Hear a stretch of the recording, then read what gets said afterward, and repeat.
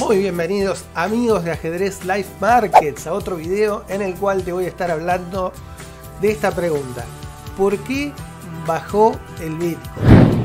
¿Qué pasa con las criptomonedas? ¿Por qué están bajando las criptomonedas? ¿Por qué baja el Bitcoin hoy? Bueno, todo lo que vos querés saber lo vas a encontrar en este video, así que vamos ya directamente a este asunto. A propósito de esto, si te interesan las criptomonedas, las inversiones, el dólar, la educación financiera, todo gratis, te recomiendo que te suscribas al canal. Es gratis, si activas la campana de notificaciones, cuando sale un video nuevo, YouTube te va a avisar automáticamente. De hecho, abajo en la descripción tenés también el link para unirte al grupo de WhatsApp. Pero vamos directamente a esto, ¿no? ¿Qué pasa con las criptomonedas? ¿Por qué bajó de precio el Bitcoin? Y junto con el Bitcoin también se arrastraron hacia la baja los precios de las criptomonedas en general, incluidas las llamadas altcoins, ¿sí? Bueno, vos sabés que el Bitcoin, luego de haber tocado los, redondeamos en $60.000, y llegar a máximos históricos, está recibiendo una catarata de noticias que son malas noticias para el Bitcoin, y vienen una atrás de otra, y esto ha hecho que las expectativas sobre las criptomonedas se vean afectadas en estos momentos en particular. Mira, para ser más claro, en este momento que estamos haciendo el video, el Bitcoin está en los $37.175. Ethereum o Ether está en $2.637, y esto significa que si lo comparamos con los $60.000 que llegó a estar hace muy poquitito Bitcoin, estamos hablando más cerca de los 30.000 que de los 60.000. Es decir, Bitcoin ha perdido casi la mitad de su valor en muy poco tiempo. No obstante esto, en estos momentos, si estás mirando el video ni bien sale, bueno, Bitcoin ya viene recuperándose, y en los últimos 7 días ha subido un 6,2%, ¿sí? Pero, ¿qué es lo que hace que Bitcoin haya sufrido tal golpe y con esto una baja tan pronunciada que ha arrastrado a las demás criptos? Bueno, en primer lugar tenemos que mencionar al amigo Elon Musk, el CEO de Tesla. Vos sabés que cuando Tesla anunció que iba a comercializar sus vehículos, iba a aceptar como medio de pago el Bitcoin para la comercialización de sus vehículos, el precio del Bitcoin subió. Es decir, que la aceptación de la criptomoneda como un medio de pago para la compra de automóviles se vio como una noticia muy positiva que impulsó al alza los precios de las criptomonedas en general, pero del Bitcoin siempre tomando la delantera.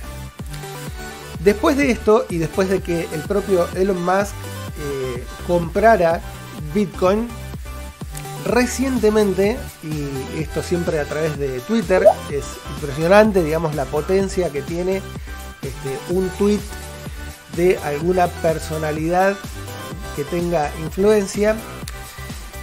Elon Musk tuiteó que ya no iba a aceptar, o que Tesla no iba a aceptar como medio de pago para la comercialización de sus vehículos al Bitcoin. Bueno, esta suerte de histeria que cuesta un poco entender, de que en un momento dice que ahora vendemos nuestros autos por Bitcoin, y ahora ya al rato no aceptamos más el Bitcoin como medio de pago, ha generado por lo menos las sospechas de que hay una buena cuota de especulación de parte de esto. Pero más allá de la motivación real que haya para que Tesla deje de aceptar en tan poco tiempo, luego de haber dicho que sí aceptaba como medio de pago Bitcoin las criptomonedas, la noticia se dio de forma muy pero muy negativa, y esto causó un impacto. A ver, el propio Elon Musk está comprado en Bitcoin. Así que si uno razona que si él mismo está invertido en Bitcoin, que si al mandar un tweet diciendo que Tesla aprueba a Bitcoin, esto hace que el precio suba, y al generar suspicacias sobre, en el caso de él, bajo la consigna de que las criptomonedas no son ecológicas, les baja el pulgar y esto hace que bajen de precio.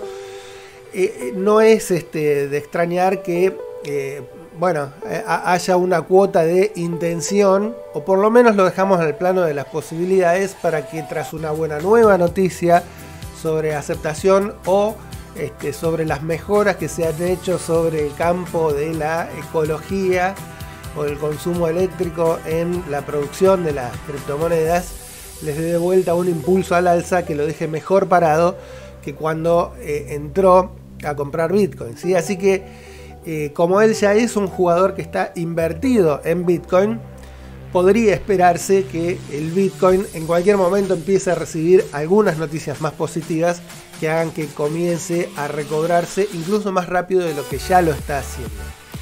Pero lo de Elon Musk era una de las varias noticias que conforman esta seguidilla de malas para las criptomonedas en general, ¿sí? ¿Qué es lo que ha pasado también con respecto a las cripto y que ha golpeado el precio hacia abajo? Bueno, básicamente la intervención de China y de una fuerte restricción que hizo que se hundiera Bitcoin y junto con esta el resto de las criptomonedas, ¿sí? ¿Qué ha sucedido? Bueno, no es de extrañar que un país como China ejerza presión sobre algunas libertades individuales, o por lo menos que son propias del capitalismo, como está alineado el Bitcoin, que es una criptomoneda que pretende salirse de los cánones normales donde los gobiernos tienen injerencia. De hecho, el funcionamiento de la blockchain entraña esto mismo. Así que lo que ha sucedido es que China le cortó de raíz la posibilidad a la minería de criptomonedas en la misma China, donde se encuentran muchas de las principales granjas, y por otro lado por el tamaño y el peso que tiene la población de China, el cierre de canilla que se hizo en China para que no se toquen más criptomonedas, no se acepten más criptomonedas. Bueno, es un golpe importante al Bitcoin en general. Así que, ¿qué ha sucedido con esto?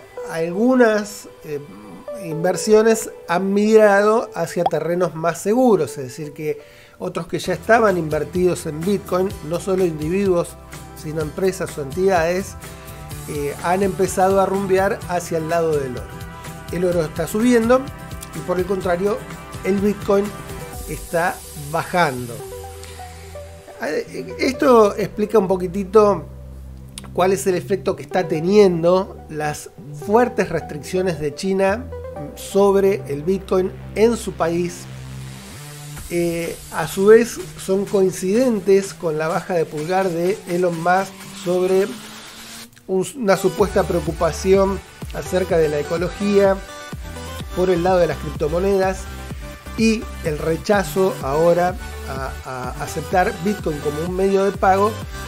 Y este último efecto, es decir, el rechazo de Bitcoin como medio de pago, quizá alineado con lo que es la prohibición en China, hacen que el Bitcoin haya caído con fuerza. Pero un tercer factor que se une a estos dos que ya hemos mencionado es que en los Estados Unidos el gran competidor o el gran oponente dentro de lo que es el mundo comercial que se disputa junto con China el escenario mundial, en Estados Unidos están avanzando sobre regulaciones que todavía no están del todo claros. Es decir, Se ve que hay que tomar cartas en el asunto, que el Estado en los Estados Unidos tiene que tomar cartas en el asunto sobre el avance del Bitcoin y de las criptomonedas, y entonces vienen regulaciones por ese lado.